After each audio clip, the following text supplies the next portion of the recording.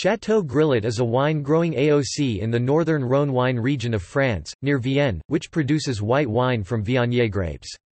The whole appellation, which is only 3.8 hectares (9.4 acres) in size, is owned by a single winery, Château-Grillet. The appellation was officially created in 1936. Château-Grillet AOC is effectively an enclave of the Condrieu appellation, which also produces Viognier-only white wines. These appellations are located just south of Vienne in the northern part of the Rhône valley. The production of white wine in the Rhône region is relatively small compared to the red wines. Condrieu and Château-Grillet are the only appellations in northern Rhône that are exclusively white wine appellations. The situation of an AOC or other official wine designation owned by a single estate is a situation known as a monopole. There are several other monopole estates in France including Romanée-Conti, La Tâche, La Romanée, Clos de Tart, and Clos de la Coulée de Sarente. The Neyret-Gachet family acquired the Château-Grillet estate in 1830, and the family retained ownership until the estate was purchased by French billionaire François Pinault in 2011. Today, Isabelle Baraton manages the production and sale of the estate's single wine, Vin Blanc de Château-Grillet. Only 10,000 bottles are produced each year. The estate also produces two brandies, Fin du Château-Grillet and Marc du Château-Grillet.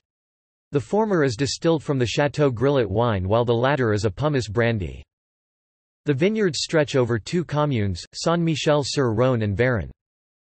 The vines are situated in terraces on steep granite cliffs surrounding the estate where the soil is lighter and more fragmented than in the Condrieu AOC. The slopes are shaped in the form of a natural amphitheatre with south-southeastern sun exposure. The estate's vines average 40 years of age, and as a result produce very low yields. The slim brown bottles of Château-Grillet are easily recognized and are used by no other French winery. Until 1987, 70 centiliter bottles were used, but 75 centiliters bottles have been used since.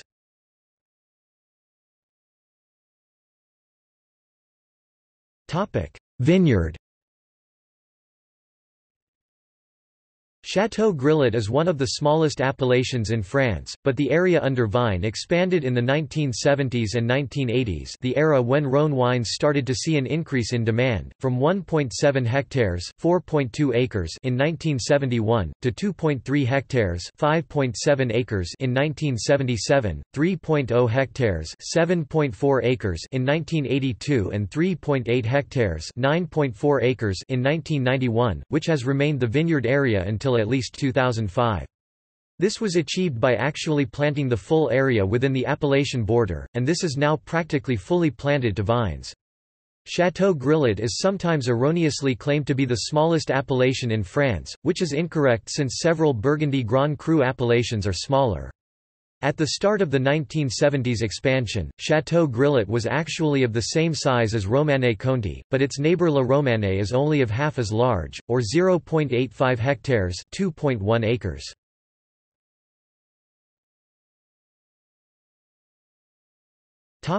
Wine style.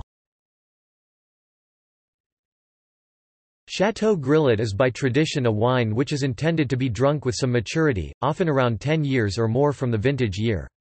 This style has been kept by the appellation's single producer and sets Château-Grillet apart from the Condrieu wines from most producers, or indeed almost all wines produced from Viognier grapes, which are styled to be drunk fairly young and often aims more for opulence. Aromas present in a good vintage Château-Grillet is typically apricot, truffle, and honey on the nose, and apricot, orange and tangerine on the palate. More floral aromas are present on the nose with some aging, typically 8 years or more. The fruit aromas associated with Château-Grillet are therefore somewhat different than from those typically found in Condrieu, where pear is often found. Château-Grillet cellars its wines for at least 24 months in a combination of new and old oak barriques.